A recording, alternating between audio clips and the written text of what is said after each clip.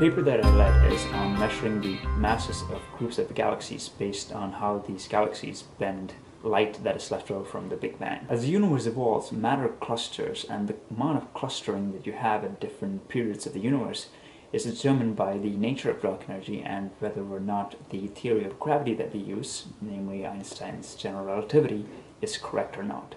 In this paper, we show how the relic radiation left over from the Big Bang, known as the cosmic microwave background radiation, or the CMB, behaves like a backlight that can be lensed by clusters of galaxies, and how we can determine the mass of these clusters of galaxies by looking at how much lensing there is in them. We use data from the Atacama Cosmology Telescope, which maps out the CMB. By performing a mathematical procedure on these maps at the location of known groups of galaxies, we were able to determine the amount of lensing due to these groups of galaxies. This allowed us to determine the average mass of these groups of galaxies. We're hopeful that this procedure can be used to map out the masses of clusters of galaxies at various stages of the universe's evolution. Such measurements will allow us to measure the clustering of the universe as it evolves in time, and help us to understand the nature of dark energy and gravity better. I wanted to tell you quickly about our recent ACT paper on a measurement of the thermal Sunyaev-Zeld'ovich 1-point probability distribution function. So the idea of this measurement is pretty simple.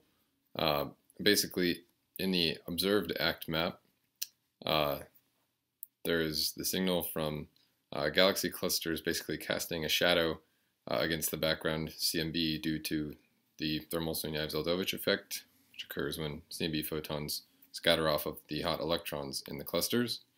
And people have used this effect to find clusters and then to count galaxy clusters, which lets you constrain cosmology. Now, in this approach, instead of actually finding individual clusters, we basically just account statistically for the cumulative effect of all the clusters in the map, just at the map level. So we had done this a couple of years ago with ACT, but focused just on the skewness of the thermal SZ signal in the ACT map. But in the intervening time, we've developed the necessary theory to actually compute the full probability distribution function, the PDF, which includes the information from the skewness, kurtosis, and all of the moments in the distribution. So we were able to show that this is a very sensitive probe of the amplitude of density fluctuations in the universe. Basically, if there's a higher amplitude of fluctuations, you get more clusters, so a larger signal. And we showed that using essentially the same data set as we used in our previous measurement, we improved the error bar on the amplitude of fluctuations by a factor of roughly 2, just by using this more powerful statistic. Moreover, a high signal-to-noise measurement of this statistic could also potentially break degeneracies between cosmological parameters and parameters that describe the gas pressure profile of the intercluster medium in future data. So that's something we hope to revisit in the future. Our group recently released new results from the Atacama Cosmology Telescope. First, we used very sensitive maps of the cosmic microwave background to make images of the dark matter. This is possible because of the subtle gravitational deflection that dark matter exerts as the cosmic microwave background travels across the entire observable universe.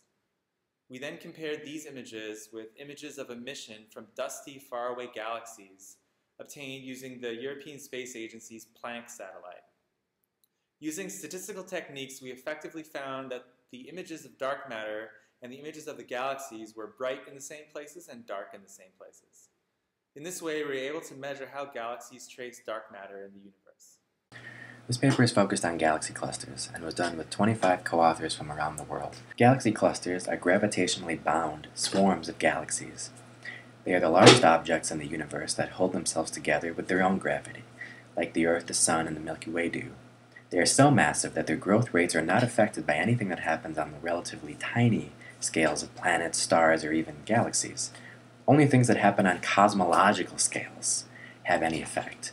This is why galaxy clusters can be used to measure cosmological parameters like the mean matter density of the universe and the dark energy equation of state. Galaxy clusters that are detected using the SZ effect are known as SZ clusters. One challenge in using the SZ effect to measure cluster masses is that the SZ effect is not the only source of millimeter wave radiation in the sky.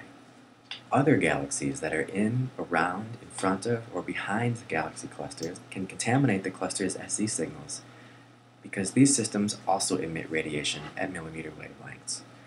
The cluster's SZ signals can be further distorted by the cluster's motions with respect to their local environments. This is known as their peculiar velocities.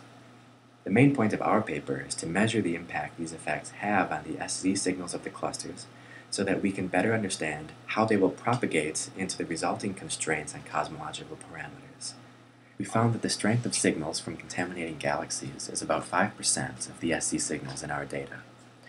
That may sound small, but it can explain about 1/4 of the observed scatter and cluster masses in SZ cluster surveys. So, relatively speaking, it's an important effect to take into account. The uncertainty due to the cluster's peculiar velocities is approximately the same amplitude, a few percent.